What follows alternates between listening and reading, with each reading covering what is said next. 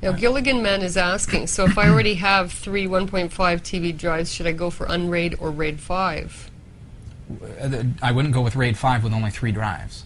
That's dangerous. It will function, but you don't get the type of failure safety that you have with 4 drives. Right. John Roberts says you'd be better off spending your money on a proper backup solution.